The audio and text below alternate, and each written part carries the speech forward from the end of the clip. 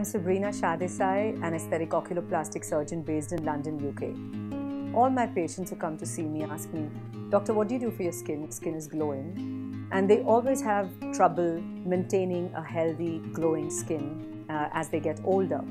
So apart from the regular dietary advice of drinking enough water and having an antioxidant-rich diet and using medical pharma-grade skincare products, what else can I offer you? I'd like to talk to you about skin boosters. Skin boosters have been on the market since 2010, particularly Restylane Vital and Vital Light. And typically a patient would come to me and have a course of 3 injections 4 weeks apart, and then they'd come back for a maintenance dose at between 6 and 9 months. What do these skin boosters achieve?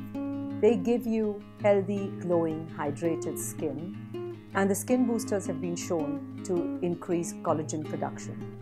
So whilst people use creams and lotions and potions, and it helps hydrate the skin from the surface, skin boosters are actually hydrating the skin from inside. So we're actually injecting this hyaluronic acid into the structure of the skin to give you a longer lasting effect. And now there are more exciting types of skin boosters available.